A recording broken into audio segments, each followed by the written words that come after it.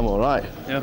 I'm all right. We followed your exploits and antics in the PCA. We were just rooting and cheering for you. Yeah, I was on the Genting stream as well in the mornings. It's weird because the time delay, when I woke up in the morning in the sun, the Genting stream was on. And it's like, I don't know what time it is for you guys, but it's like 3 p.m. in the afternoon. So I'm watching like before I go play every morning. So that was good as well because I like watching the Genting stream. How was the experience? It was pretty good.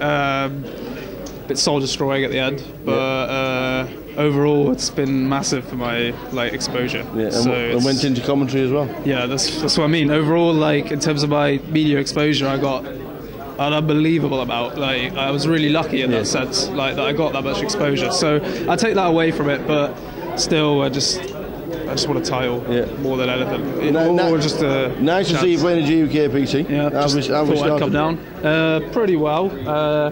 Tried to get it in there against this guy, but it doesn't look favourable. It went on the flop. It went like check, bet, raise, min raise, min raise, min raise, min raise. I think, and he folds to the min min min. All right. Yeah. So it's a bit of a crazy hand.